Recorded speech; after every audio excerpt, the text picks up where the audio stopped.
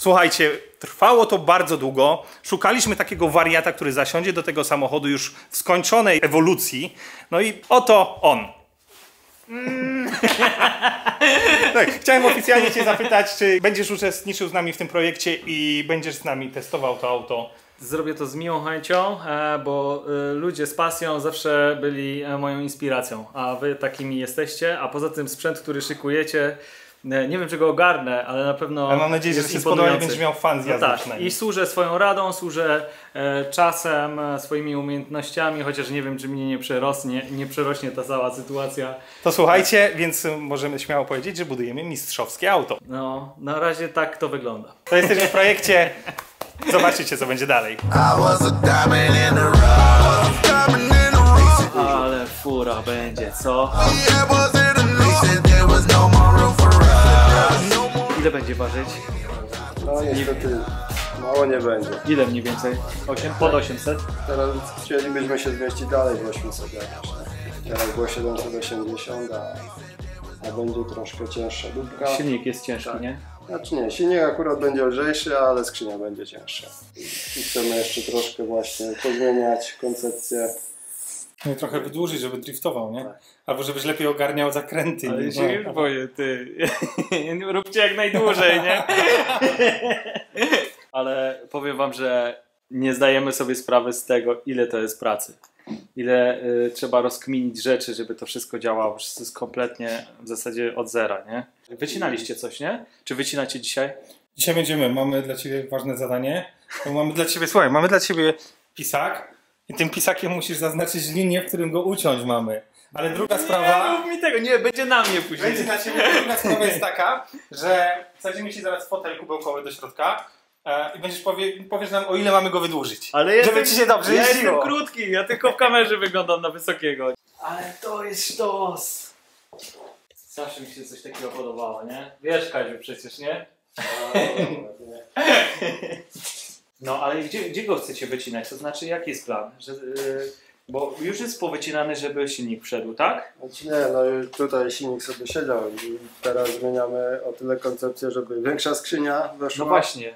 I silnik, żeby sobie tam upchnąć, także ucinamy go tuż za jakby fotelem kierowcy. No gdzieś w tym miejscu będziemy próbowali, okay, nie? dokładnie. Kojarzysz auta B grupy? Kojarzysz, jak były te tyłki ściągane albo otwierane do góry. Tak, no to tu ma być to samo, więc to będzie z laminatu cały tył, będzie ściągany. No i możemy go tutaj trochę wydłużyć, żeby to miejsce, wiesz, dla kierowcy było... Znaczy nie możecie, tylko chcecie, nie? Tak, no i jeszcze druga sprawa, no żeby prowadzenie było jednak lepsze, bo troszkę szerszy będzie niż teraz. No. Trochę szerszy. Więc żeby nie był taki kwadratowy, tak, nie? To dokładnie. Był dłuższy. No, w tym momencie a i tak będzie trzeba mieć szybkie rączki. Ile ma mieć docelowo, koni? No, już zeznamy. Ty no? ponad 1000? Nie, no ale ściemniacie. Ja specjalnie nie oglądałem materiału, bo widziałem, że z Buddą było... Ja specjalnie nie patrzyłem, nie? Na to, żeby przyjść tutaj i zobaczyć... Nie, no ale serio, ile mamy? 4 cyfry chcemy zrobić, żeby wykorzystać potencjał silnika. Gruby temat, powiem wam. Żeby to później przenieść na koła, nie? O oponach już myśleliście? Znaczy... Nie. Co? Tak. O, no to macie takie jak ja mam w R5, nie? Te z kolcem, nie? Bo to masz 15 z kolcem, tak, z tym długim kolcem szwedzkim. No. Nie, my tutaj tak, na początku mieliśmy w ogóle te opony wziąć, tu masz sliki takie, 300, to jest 10,5 felga, nie? 13 cali. Chcesz ją zobaczyć? I to była pierwsza, wiesz, myśl, nie? Zamówiliśmy to na zamówienie od Fiata pod wymiar. Jeszcze trochę za kolor. Ale stosunkowo lekki. Aha. Ale problem był jeden. Hamulce.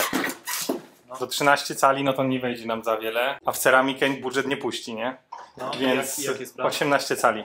A, okej. 18. Jak szaleć, to szaleć. No i co? I w takim razie w takie wchodzą, w takie wjeżdżają. No to wyście są naprawdę porąbani, nie? Porąbane w głowie, bo zaczęło się od tego, że może zróbmy 500 koni tylko, nie? Bo tu masz ten silnik, który był wcześniejszy. Szczerze, Damian, ja się zatrzymałem przy tym, jak to było 500. Jak mieliśmy robić 500. No, ja się na tym zatrzymałem, nie? Bo gadaliśmy jakiś czas temu. Tak. I tak sobie teraz myślę, czy dalej celujecie w te 500, nie? Mówię, bo to jest tak bogato, nie? A wy coś tu zaczynacie ściemniać. Ja nie wiem, no dobra, okej. Będziemy gadać. Nie to, że nie wierzę, tylko no po prostu jest to jakaś abstrakcja, nie? Myślę, że dla widzów tak samo, no bo to fajnie. Naprawdę, nie, tak całkiem serio. I kiedy planujecie wyjechać? Może na przyszły rok jakoś się uda z końcem, nie? Może wcześniej, ale to tak. Nie, powtórzę, bo to jest warte uwagi, nie? To jest tyle roboty, tyle zachodu. Ja wiem, że są tacy ludzie, którzy mają, ale wy macie rodzinę, wy macie pasję, którą łączycie, wiesz, z innymi rzeczami, nie? Kto wymyśla te wszystkie rzeczy? Ten se wymyśla, a ty mówisz... Tak. No dobra. Okej. A właśnie, budżet masz założony i zaczął się drapać po głowie. Właśnie, wiesz, Czekaj, już przekroczyłem. ja cię to, wiesz, zaprosiłem cię tu po jedną rzecz. No, dawaj. Dawaj twoich sponsorów, wiesz. Nie, generalnie budżet... Nie no, opony na przykład, widzę, że nie macie właściwej marki. To by było trzeba, to myślę, że jesteśmy w stanie załatwić i to mam naprawdę świetnych partnerów, którzy takie rzeczy doceniają. No jeżeli chodzi o jakieś tam, wiesz, budżetowe rzeczy, no bo nie wiem co powiedzieć, bo moja żona to ogląda. Wiem. Generalnie wszystkie rzeczy mamy od sponsorów, ja tu nic nie dokładam, a nawet zarabiam na tym przecież, wiesz. Oczywiście, że nie dokładasz. No nikt nie dokłada do rajdów, nie? Do sportu przecież. Przecież ja to też musiałem do skarbonki wrzucić na wejściu, nie? Bo ty postanowiłeś tego malucha jeszcze raz, wy postanowiliście jeszcze raz go przerobić, tak, nie? Tak. Ty jesteś tak sentymentalnie trochę z nim związany, To jest nie? pierwszy w rodzinie 70. Właśnie i dlatego, nie? Bo tak to by mógł zostać ten stary i moglibyście zrobić nowego, nie? Korbola, Praktycznie całkowicie od początku i pewnie z niektórymi rzeczami byłoby łatwiej, nie? Tak naprawdę tutaj zostanie tylko górna część klatki, a cały dół nam praktycznie się zmienia, nie? W związku z tym, że mamy i przednią belkę. I ona trochę też determinuje, że ten samochód będzie jeszcze szerszy, nie? Tak, bo tutaj się opieramy właśnie na tym, żeby zastosować coś, żeby miało od razu zdefiniowane dwa wahacze, nie musimy kombinować tak jak w Hayabuzie. Obliczenia i tak dalej, mnóstwo. Kminimy tematy, natomiast budżet się przeniósł tutaj, nie? Więc w związku z tym, że to jest dosyć dobre, sprawdzone rozwiązanie, ma wszystkie praktycznie regulacje, a i do tego jest w dodatku w razie czego dostępny skręt 68 stopni, taki dedykowany driftowy. No i to jest przód. Tak, i przód sobie teraz, tak, no bo jak malczanie siedziałeś, jeździłeś, no to wiesz, może dla Ciebie nie ma problemu, dla mnie też nie było problemu, ale jak ktoś siadał, no to troszkę jest tutaj ciasno, więc właśnie chcemy troszeczkę też przód sobie przesunąć, żeby zyskać miejsca. Tył odsuniemy oczywiście, żeby zyskać na rozstawie osi, a przód, żeby więcej miejsca dla nóżek. Ale kubeł max na glebę, nie? Można posadzić. Tak. No kubeł teraz był na tyle nisko, że no nawet jak Buda siadał, to nie haczył o dach. Tak, malczanie. Tak, Buda. On ma 2 metry, nie? Więc no jest smok. kierował kolanami, co prawda, ale dał radę. Powoli. Spróbuję tak. Spróbuję pomalutku. No. Tu musi być też ciepło. Tu masz turbinę w tym miejscu. No? To w zimie nie ma problemu, nie? Z ogrzewaniem. Odpalasz i czerwone już, nie? Tak, Dobra, nie gadam. Na kole jeszcze, nie? Bo? Żeby było tutaj tak więcej... Tak, i pedał jakby bardziej centralnie, bo po co? Tak, bo po co ci to nadkole, jak i tak będzie, wiesz, żaba, nie? No. Daj klucze. No jeszcze druga definicja, dlaczego wydłużamy przód, to są 18-calowe felgi. W tym momencie te nam już, wiesz, na slikach, czyli sliki są wiadomo grubsze, wyższe, no to już nam zaczynał, wiesz, osłupek powoli trzeć. No ale masa trudności, nie? Przy tym wszystkim widzę, że to tak... czego byś się nie złapał, to gdzieś tam ma wpływ na coś innego, nie? Tak, wszystko powiązane, nie? To zawsze tak jest. A przeniesienie napędu, jak tam chcecie to rozwiązać? Wiesz co, no to jeśli chodzi to już o macie tył, sprawdzone, tak? No to tył też całkowicie wyjeżdża. Ten tył się bardzo dobrze sprawdził, były oryginalne półosie zmotane od chyba Uno i od jakiejś Lanci. No to teraz by nie zadziałało, nie? Przy tym. Wiesz co, przy 18 feldze, nie? Tak, to była podstawowa sprawucha, że już same przeguby były tam malutkie. Przekręciło. A teraz do tyłu wjeżdżamy z beleczką od układu napędowego, od którego jest skrzynia, czyli Audi A3. 8P. Ile macie tych części już tak gotowych? Na razie po prostu jest wizja? Silnik, skrzynia, chcesz zobaczyć? No. No to tutaj mamy zbiorkę złomu. Tak, ja jestem, nie wiem czemu moje części akurat leżą przy złomie, nie? Okej, czyli poszliście świadomie w automat, tak? Tak. On chciał mieć zawsze łopatki. Przy kierownicy. Będzie na łopatkach? Tak. Widzę, że cię Micha też cieszy, nie? Nie, ja bym widział sekwencję. Bo tutaj byśmy zeszli mega z masą. Ta skrzynia to tak ciężko samemu ją podnieść. A mimo wszystko jakąś sekwencję jak bierzesz, no to... Ale też byś musiał mieć jakąś, nie? No tak, no. Tylko jaką? Budżet jest droższa by zupełnie, była, tak. nie? Bo taką skrzynię kupujemy w granicy 1500 złociszy, robimy jej przegląd sprzęgieł, wzmacniamy sprzęgła i śmiga. A jak się wiesz, rozwali, no to za 1000 zł kupujemy kolejną, nie? No wiem. A sekwa to jednak 4 No dychy. ale łopatki przy kierownicy, no pokaż mi takie, nie? Pokaż mi korbola, który ma łopatki przy kierownicy, nie? I no już nie mówię o koniu. A jeżeli chodzi o silnik, masz tu blok gdzieś jakiś? No trzeba go wygrzebać. On to ma kilka takich bloków, ale jeden jest mój gdzieś. Przygotowany jest. O, na dojazdówka. My lubimy takie sprzęty. A ten save, wiesz, ma 500 koni. 1.4. Co ty mówisz? 500 koni, no. Ale nie, 474 chyba wyszło, dokładnie. A teraz robi ponad 500. Spieprzamy, Marek. 1.4. Spieprzamy. Ale oczy ci się świecą, nie? Tak. Popatrz tam. Zdjęcie, wysłałem... Jak to wygląda, nie? To jest Wysłałem pełna zdjęcie. agresja. Gabriel mi wysłał coś, wysłałem zdjęcie jak stoisz przy tym maluchu tam z przodu i Gabriel 3 kropki. Oho, nie wyjdziecie stamtąd. Czyli to są rzeczy, które robisz, żeby zarobić na to wszystko, nie? Znaczy wiadomo, Tak. że twoja żona jak ma na imię? Gosia. Oni naprawdę to z pasji i tu pieniądze się leją z góry, wiesz, sponsorzy i tak dalej. Ale ty to robisz w wolnym czasie. Tak. Czyli do pierwszej w nocy. Tak. O, czasem i do trzeciej. To jest niesamowite, nie? Przed chwilą mieliśmy spotkanie właśnie z sobie sławną zasadą, z ekipą ze 126 Hooligans. I ci ludzie, zresztą ty też jesteś tam członkiem bardzo ważnym, ci ludzie mają tak dużo pasji i tak dużo poświęcają właśnie pasji, która nie jest gdzieś tam doceniana, nie? Przez innych. Poświęcają życie osobiste, to jest niesamowite. Dla mnie właśnie to, co wy robicie, mi się zawsze to marzyło, zawsze mi zabrakło chyba motywacji też, nie? Bo jak sobie zdałem z tego sprawę, ile to trzeba czasu, pieniędzy też wiadomo, nie? Wiedzy, no to już nie mówię, nie? Bo tego zawsze mi pewnie by brakowało do takiego czegoś. Ale nawet mając takiego ciebie, to nie ogarnąłbym tego, nie? Przecież w takiej długiej perspektywie, wiesz, tyle godzin spędzonych, nie? Tyle problemów do rozwiązania. Nie śledzę twojego kanału, tak wiesz, codziennie. Ale jakiś film oglądałeś, przyznaj się. Mnóstwo filmów oglądałem twoich, nie? Tylko specjalnie nie wyjeżdżałem później już, jak zaczęliście działać z tym autem, z tą przeróbką, bo wiedziałem, że się spotkamy, chciałem, wiesz, tu na cieplutko przyjechać i zadać pytanie, nie? I chyba tak sobie to wyobrażałem, nie? Jeszcze raz zadam to pytanie. Kiedy testujemy?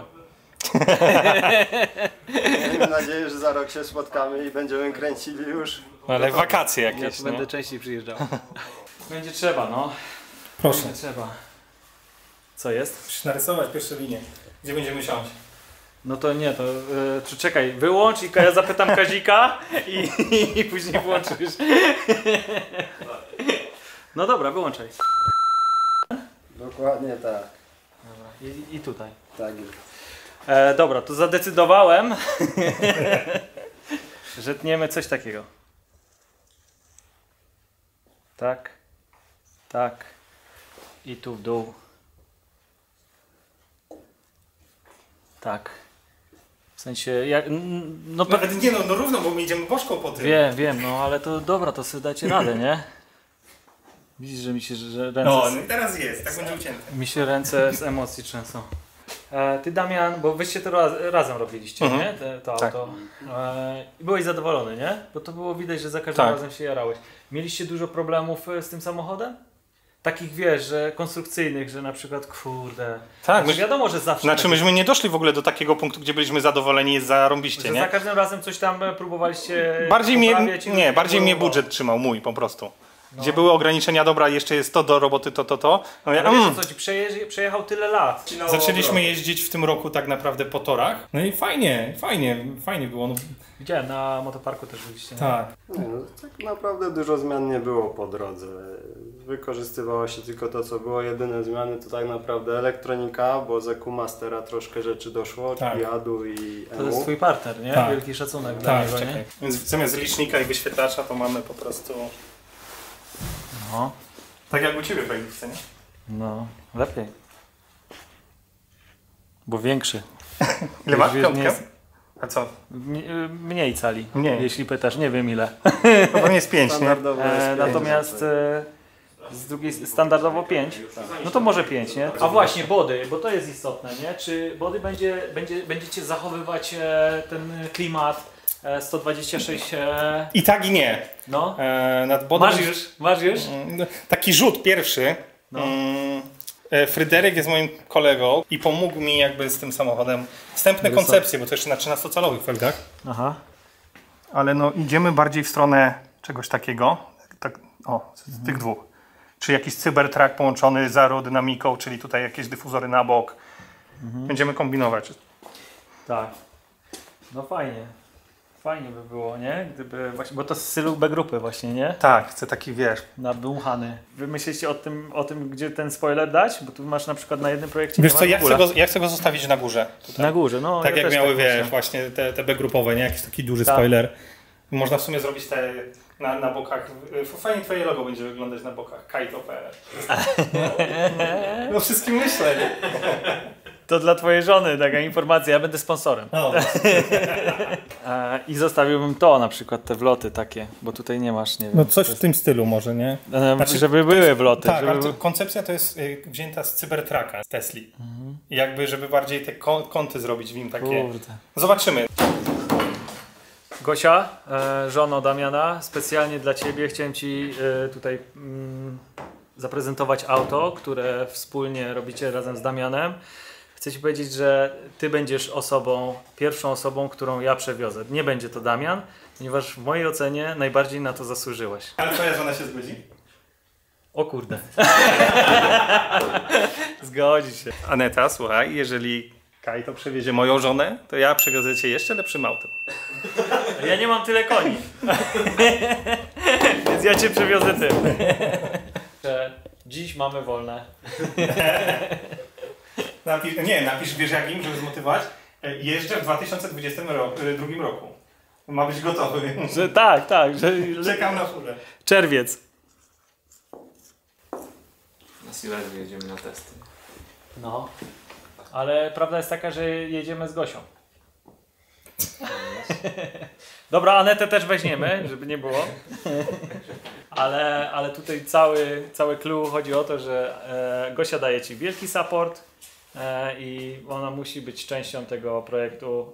Musi czuć, że jest ważna w tym, co robicie. Także Gosia, dzisiaj wracam o 1:00, jutro wracam o 2:00, w poniedziałek o 3:00, a Kazimierz w niedzielę też coś robimy? Tak. Tak, w niedzielę też, także... Ale Gosia, alibi ja daję tylko na dzisiaj.